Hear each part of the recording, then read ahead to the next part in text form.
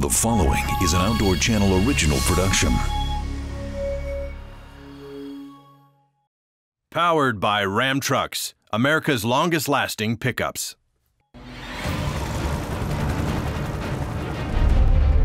group of friends was supposed to be back from a trip to the Darby Ice Caves. They're not back yet. I want a fast team, a follow-up team with more gear, and a third team with big gear and a backup. We're concerned that they're dying. Hey guys! This thing starts flooding. Get up high. This may not be a good thing. Hey guys, can you talk to it?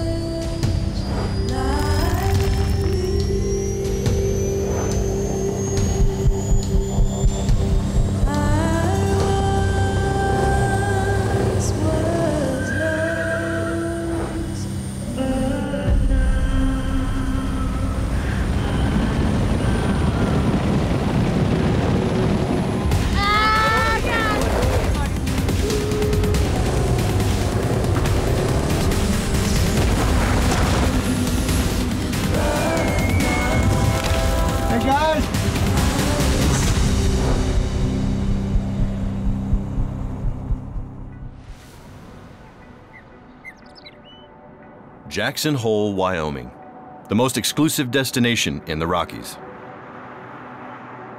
It's America's front door to the Tetons, where inspiring peaks and record-breaking big game are just part of the appeal. All that's appealing about Jackson is summed up in local real estate prices. They remain staggeringly high. Because of its natural beauty and limited private land, Jackson Hole is one of the most coveted real estate markets in the entire country. So putting down roots here means spending $2 million on a home that might go for $250,000 in other parts of Wyoming.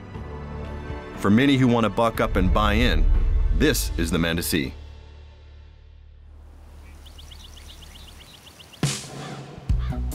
Tim has owned a construction business since the 1970s. Building luxury homes for Jackson Hole's wealthiest residents. Ah, this is the fun one. It's gonna be really cool, a little house in a guest house. It was the joke of a long time. The millionaires were chased out of town by the billionaires, and that was back in the 80s. And the net worth of some of these residents that come in here and build second homes and or first homes to stay here is pretty substantial. Tim's clients are demanding. So his work requires a fanatical eye for detail, a skill that makes him perfectly suited to his second life as the longtime chief advisor to Teton County Search and Rescue. I have to say I'm pretty type A in controlling. I've been incident commander a lot. I've been here a long time. The team just listens to me. I don't really have to say much. They be quiet, they listen to me, and we move on. Ready to go?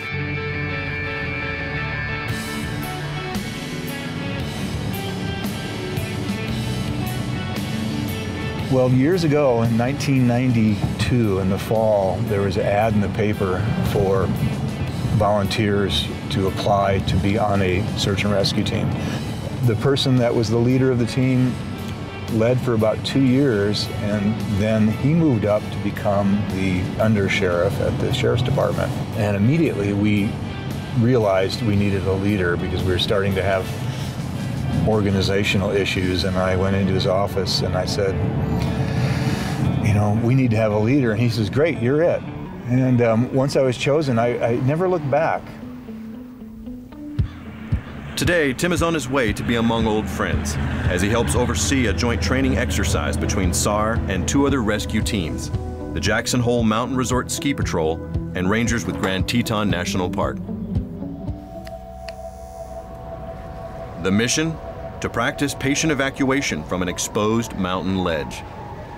I'm coordinating 2 ground rescue teams of search and rescue folks. We're putting everybody in the field now. The first order of business is to get our short haulers inserted near the snowboarder.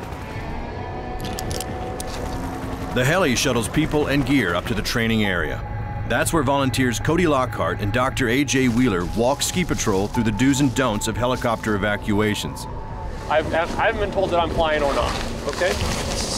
AJ, you're going out second flight out? Using a stretcher roped into what's called a short haul line that extends from the bottom of the heli. This simulates a real rescue, with Tim practicing his role as incident commander, giving orders by radio. Hey, T1, IC, go ahead and make a plan and get back to me what your mode of extraction is, and let me know and what I need to do down here for your support. We do have our patient packaged in a suck bag, and at this point I think just a Bowman bag would work. The litter is the stretcher used to stabilize the patient, and the Bowman bag wraps the person up in order to shield them from the wind and cold. The litter in the Bowman bag, they basically have a sled attached to them, needing someone to grab a hold of them. I won't lose you. You comfy? Yep. Okay. 5-0. 5-0. Copy 5-0. Then I'd say the decision was made to short haul John and myself in with the litter to help extract the victim. It's standard procedure for the rescue team member to be harnessed with the patient during a short haul rescue. The team, made up of park rangers, ski patrollers, and SAR volunteers, executes a flawless extraction, flying 2 crew members and a patient in the litter off the ridgetop and down to the landing zone. Good job on that rescue, guys. Keeping it safe. It was really good. Well done. See you down the bottom. Teton County Search and Rescue often trains on Saturdays. And because weekends are when more people explore the backcountry, it's not uncommon for a training session to end with a call out for a real rescue. 911, where's your emergency? I'm calling to report that a group of friends was supposed to be back from a trip to the Darby Ice Caves, and they're not back yet. This time, the call comes in from Idaho, on the other side of the Tetons from where the team is winding down its ridgetop training. Not only is this rescue alert coming from the opposite side of the mountains, it's also in a place totally unlike where the team spent the day. When we get a call, a cave rescue, the urgency is extremely high there. So the issue is, what do we do with training? We need every single person here to get them out, so we need to go. Because this call is for 3 missing hikers who were last seen headed for the Darby Ice and Wind Caves, which means they could be lost underground. The scenarios are, they're just late and they're post-holing out. An avalanche is a likelihood, or they could be hurt. The hikers might be injured or suffering from hypothermia. So Tim leads the team to gather what it needs to race over the mountains where the road ends and a difficult trail into the backcountry begins. Hypothermia is a real threat, and that's what our ticking time bomb is if we can just get to these guys quick enough. Powered by Ram Trucks, America's longest-lasting pickups.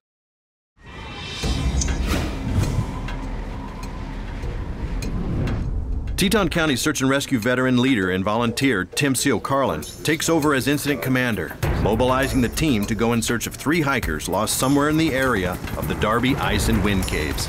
They know about the cave. As you heard, they're in there chipping the ice plug. They're stuck or lost.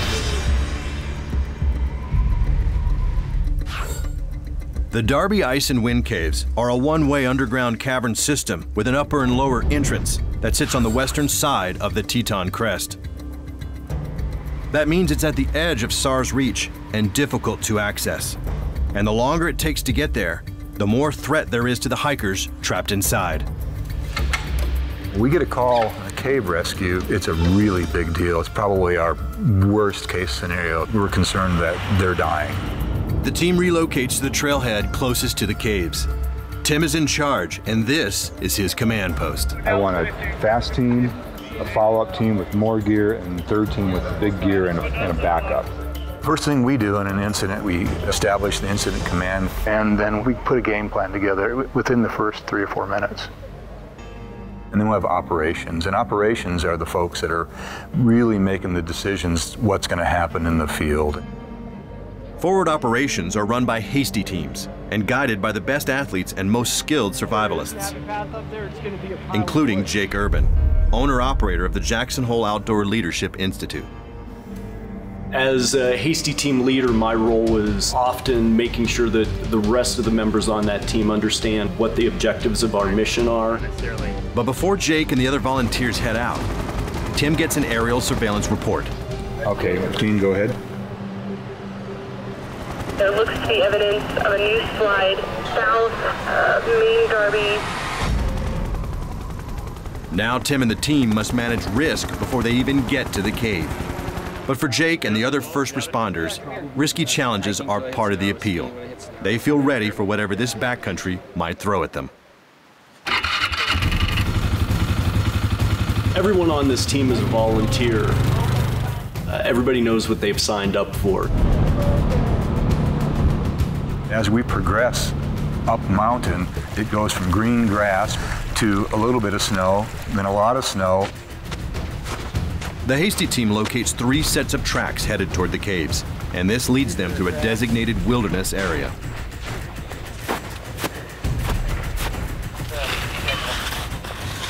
Well, wilderness areas are tough. A long way back from civilization. They have no roads. Gosh, wildlife, bear, terrain that nobody's really been into. I can know what you think if they actually did go to the ice cave. Hasty 1 copies that. We'll continue on.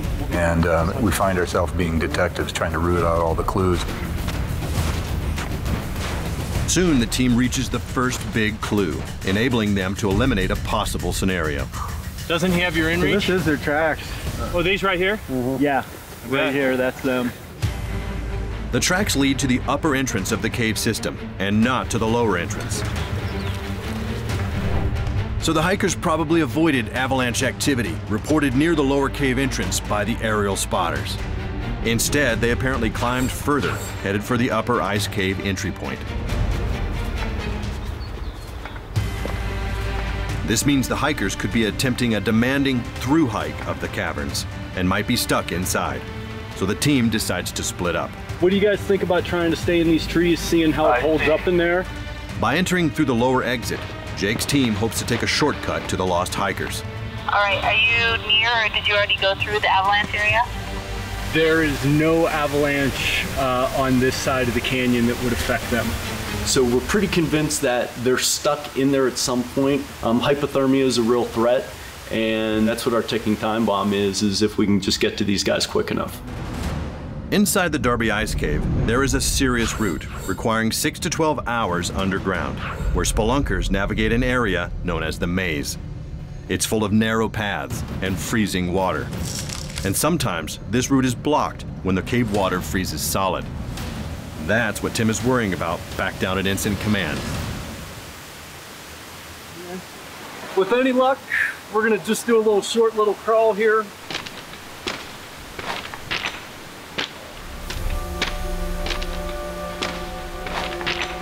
But there's typically an ice block that builds. A lot of folks don't realize that, so they will go in the ice cave and they work their way down, pull all their ropes off the other drops, and they can't get out. And that's exactly what Jake's team finds. A plug of rock-hard ice blocking the way. Then, through the ice, they spot lights and guess it's the hikers, trapped after a long, cold night in the cave. All 3 could be succumbing to deadly hypothermia. That's his light, right? He's right. Hey, guys! So, yeah, turn off your light. After getting to the ice plug, the only way we were able to confirm that they were behind it was we could see light. Yeah, it's moving. He's right there. Yeah! Dude, that's his light. Is that coming from outside? Hello! We need to get this started. Just go to town. Watch the shrapnel in your eyes. Go for the high spot where the light's coming through. Jake has no way of knowing the thickness of the ice plug, or how desperate a condition the hikers may be in on the other side. So check it out, they're flashing. Hey guys, can you hear us? I've seen this pretty thick before in years past. And this could be 20 to 30 foot thick. In extreme cases, hypothermia can kill in under an hour, with victims becoming delusional or spiraling into a state of hysteria. He's right. God!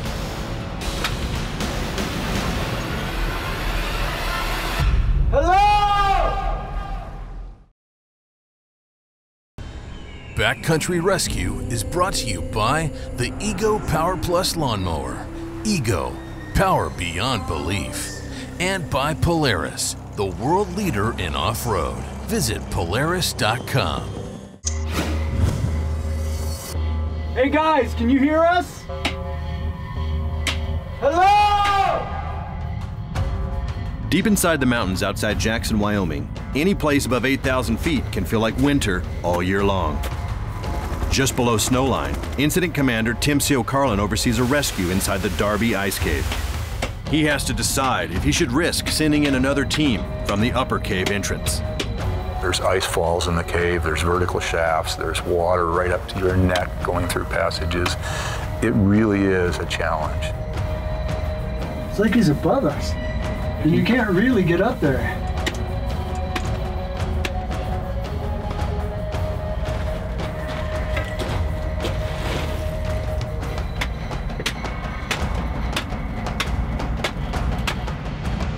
They're chopping on the same side we are. I can see their action coming down.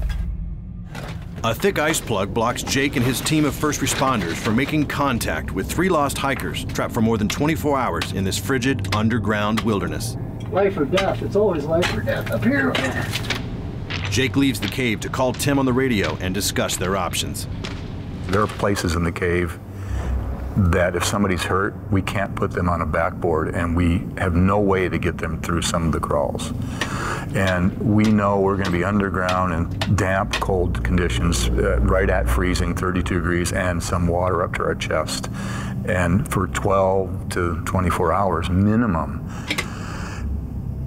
that's our moment for me, because not only it's a long way to get there, but we have to find them, we have to get in there. Now by the time we find somebody in the cave, we're wet and cold and tired. So they're really hesitant about sending a team through.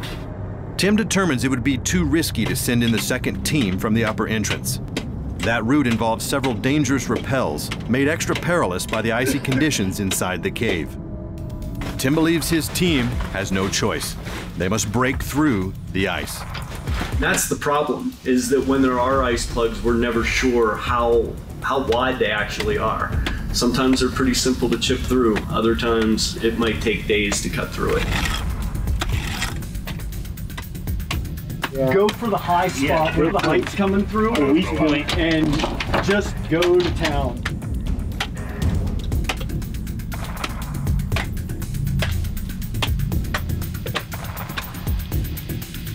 Hey guys, can you hear us? Once we began to break through the ice, water started to come out of it. This thing starts flooding. Get up high. This may not be a good thing.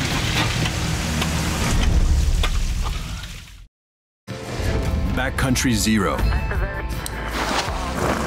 A campaign to reduce fatalities in the backcountry.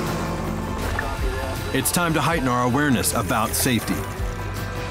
It's time for Zero. Teton County Search and Rescue are chiseling away at a massive ice plug trying to reach 3 lost hikers. Hey guys, can you hear us? Anytime you're in a cave and water starts pulling in, it's not a very comfortable thought.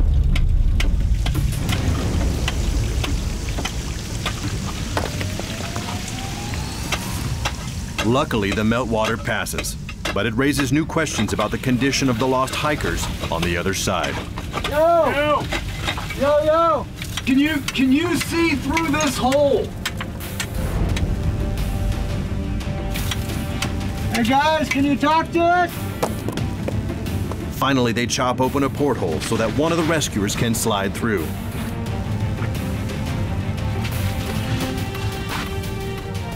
Hey, yeah! And they like what they find on the other side. What up, boys? My name's Mike. Ultimately, the party was safe, unhurt, albeit very cold, wet, and tired. Okay, so no medical. Yeah, we're totally fine. Let's start rolling, and you guys all have lights still. Let's get 2 of us down there. All right, I got your feet.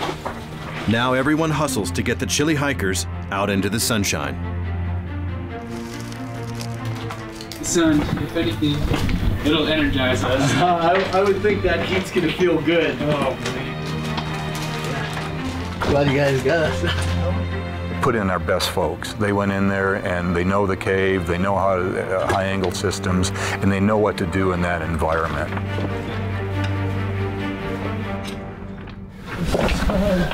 It's so beautiful.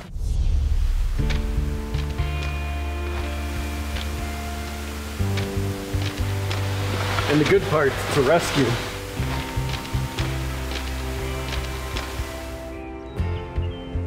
When they reach the mouth of the cave, they radio the good news down to Tim. Good day. Jake is just naturally a good mountaineer and a good leader, and he was the right guy that day. I feel like in my previous EMS work, I've saved lives, but the connection you make with people in this environment is unlike any other EMS opportunity that's out there. Together, Tim and his team savors moments like these. When training, attention to detail, and hard work pay off, and everyone goes home in one piece.